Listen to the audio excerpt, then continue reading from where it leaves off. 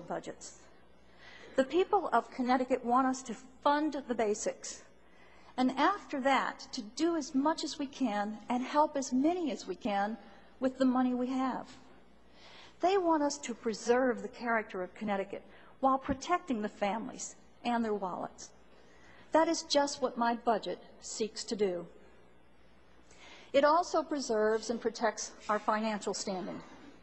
More than 36 states, yes, 36 states, from Rhode Island to California, are having or are projecting deficits.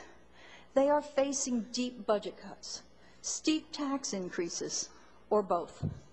Not here, not now, and not in the coming months and year if we make smart, tough fiscal decisions.